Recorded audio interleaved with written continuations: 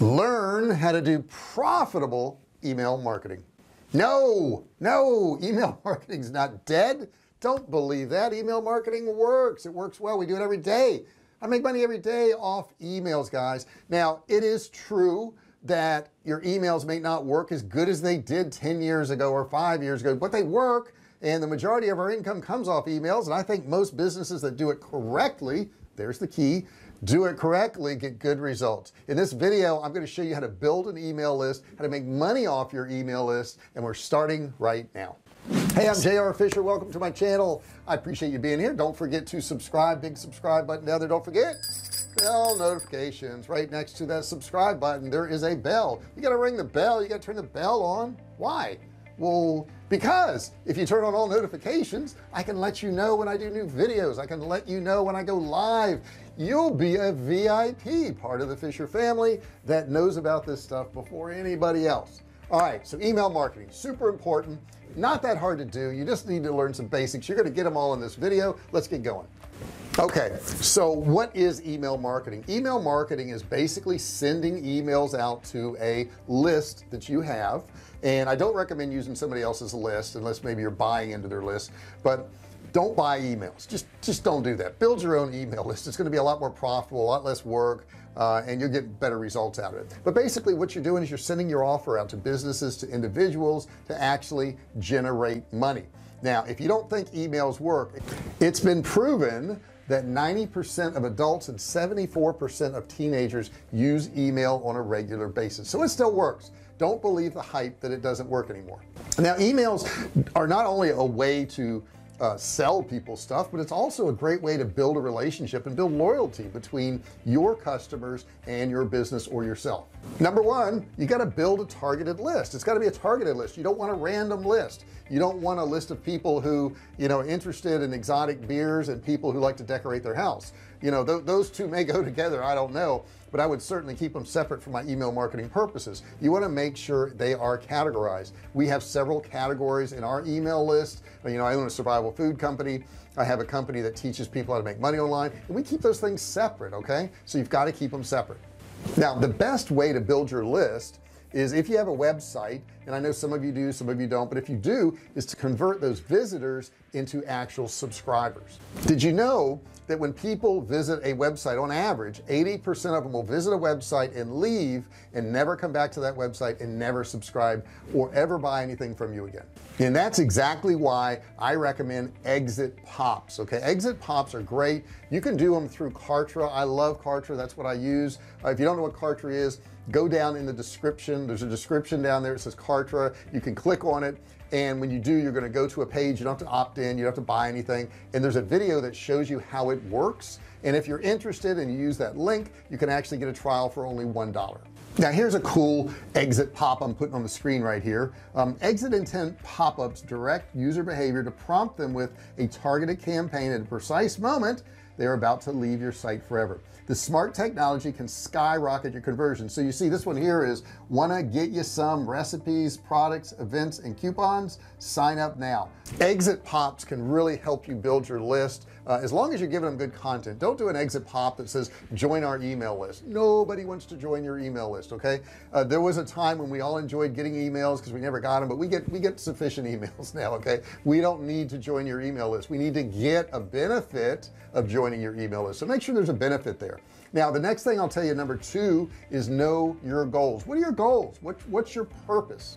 So when you're sending out these email campaigns, they should all have a different purpose. They should not have multiple purposes within one. Okay, these should be separate. So one of your email campaigns should be a welcoming campaign to welcome new subscribers. This should be emails that just go out and say, hey, thanks for joining our list. This is what you can expect. I'm going to give you content 3 days a week, and then every now and then I'm going to tell you about our specials, and then we'll announce any webinars we have. Just give them a list of what to expect. The biggest problem I see is that people will send out an email that says thanks for joining our email list.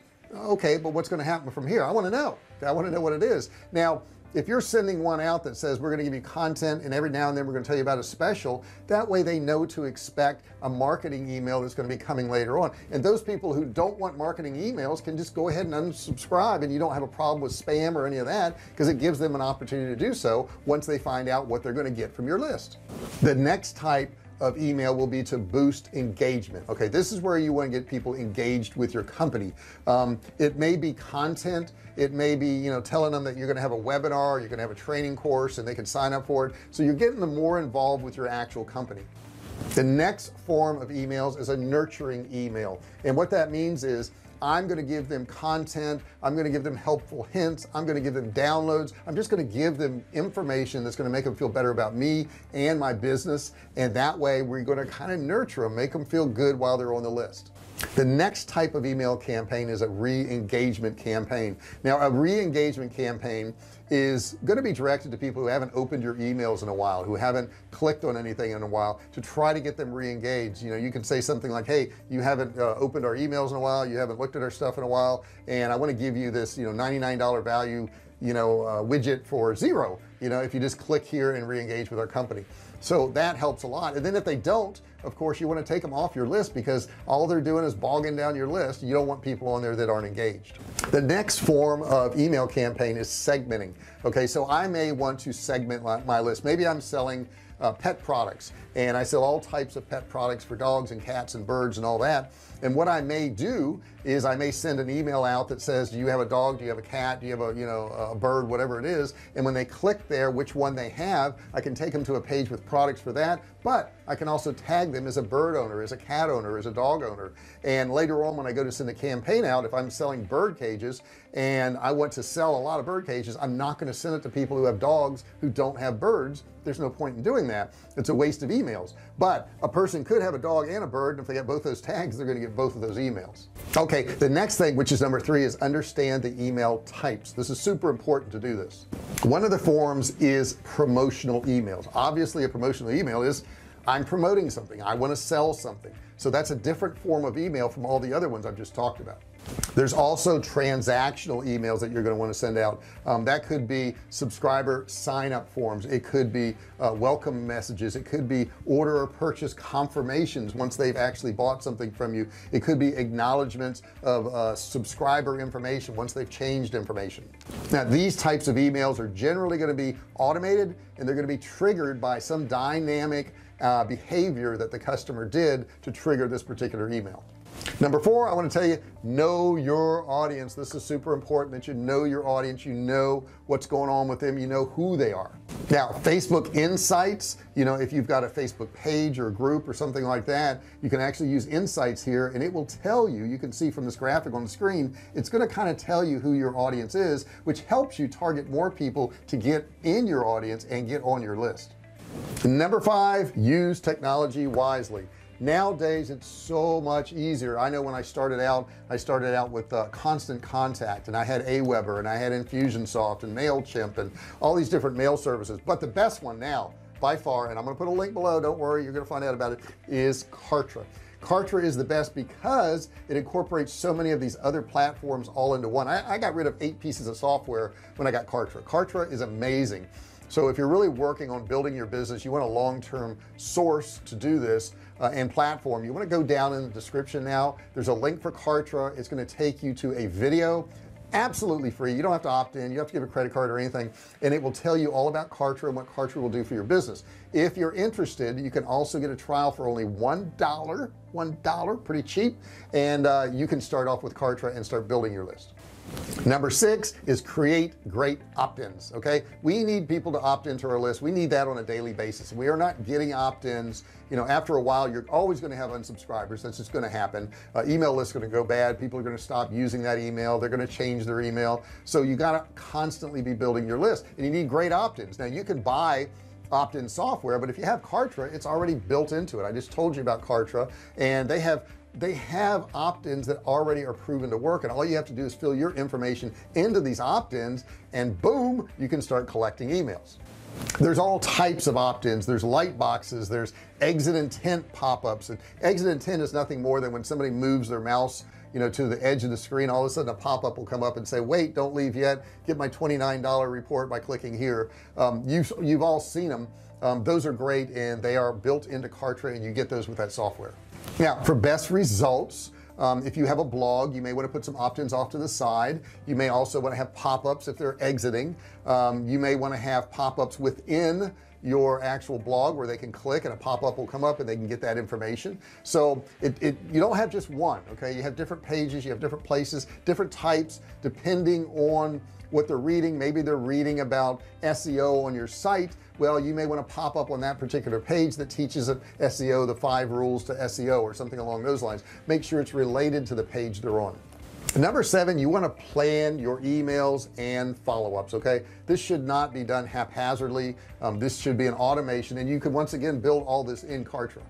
A good approach to note is you want to think about the email frequency. How often are you going to do it? Now I like to send an email almost every day. You also want to think about the types of emails, because we've talked about all of those. You want to have a rough idea of what that content's going to be, and of course the main action, you know, do you want to get subscribers, do you want to get sales, whatever it is. If you put those components down when you're writing your emails, you're gonna be a lot more successful.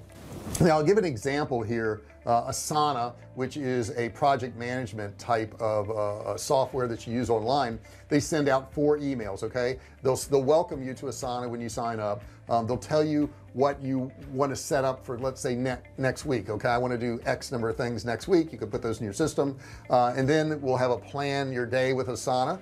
They send out a series of emails for that, and then they talk about the actual goal of what your project is. So they break it down into those 4 components, and it seems to work pretty well for them.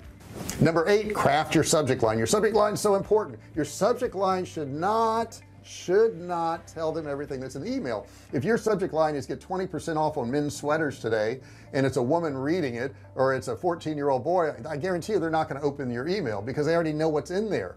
You know, I like to put a little bit ambiguous type of subject lines to get them to open the particular email. A subject line is for nothing more than to get them to open it. I've used subject lines like, boom, this just happened, or I can't believe this just happened, or did you see this in the news? Shorter subject lines will get higher open rates than long ones that describe everything's in the email, because they don't need to open the email if you put everything in the subject line.